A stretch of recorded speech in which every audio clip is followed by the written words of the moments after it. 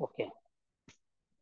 Rectangular beam 100 mm wide and 250 mm deep and 3 meter long, carrying a uniformly distributed load of 40 kilonewton per meter. Full stop. Determine the maximum shear stress and case the variation of shear stress along the depth of beam. First of all, draw the cross section of beam. So beam it is 250 mm, sorry, 100 mm wide, 100 mm wide and 250 mm depth. 250 mm depth. So depth it is 250 mm. Okay. Depth it is 250 mm. This one it is neutral axis of this beam. Neutral axis of this beam. Okay. So first of all, write down the given data.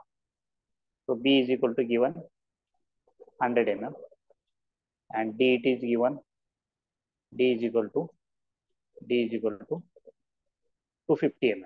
250 mm. And then uniformly distributed load it is given. Yes, this is simply supported beam. Simply supported beam.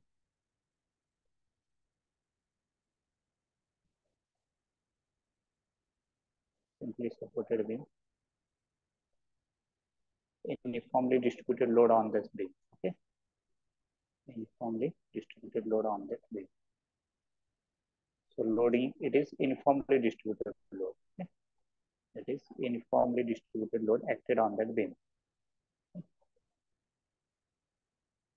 And span it is 3 meters. Span it is 3 meters. So span of this beam it is 3 meters. Okay.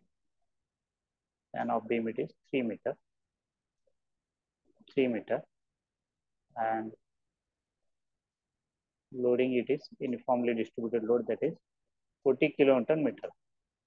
40 kilonewton per meter. Okay. So shear force it is, shear force when beam it is equal to, you can say it is S is equal to WL by 2. When the beam it is simply supported and UDL load it is acted. Okay. So it is W into L by 2. W into L by 2. This shear force. W into L by 2. Okay. So W it will be 40 kilonewton meter. W it will be 40 kilonewton per meter into tan it is 3 meter divided by 2. Tan it is 3 meter divided by 2. Divided by 2. So shear force S is equal to here, it will be get S is equal to 40 into 3 WL by 2. It will be 60 kilonewton. 60 kilonewton. That is 60 into 10 raised to the power 3 Newton. Okay. Converted is in kilonewton Newton. So cross-sectional area it is, area is equal to B into D. B into D. That is 100 into 250. 100 into 250. That is means 100 into 250. Will get 25,000 mm square. 25,000 mm square. Mm square. Okay. So this one it is area. Okay. So Q average shear stress, calculate Q average shear stress is equal to S by A. Shear force divided by cross-sectional area. That is shear force divided by cross-sectional area. You can say it is F by A also. Okay. Shear force divided by cross-sectional area. So shear force it is 60 into 10 raised to the power 3, 10 raised to the power 3 divided by area it is 25,000. Area it is 25,000. 25,000. 25,000. Okay.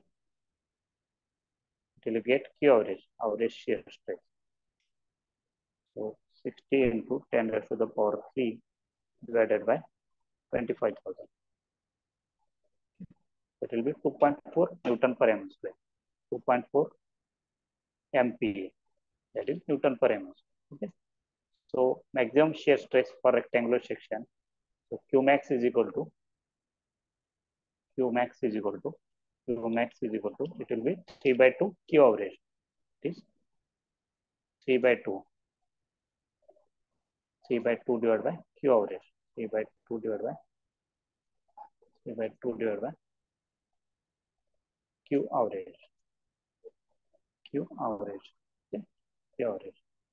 Q max is equal to, it will be 3 by 2. 3 divided by 2. 3 divided by 2. Q average it is 2.4. 2.4. It will get Q max from this relation. Q max is equal to now 3 by 2, it will be 1.5 into 2.4. It will be 3.6 Newton per mm square. 3.6 Newton per mm square. That is, or MP, it will be same. Okay. So now draw the shear stress diagram for rectangular section.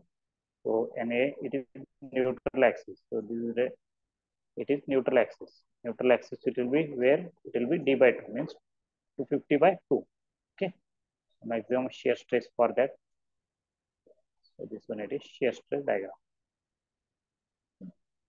Shear stress diagram. So maximum shear stress, it will be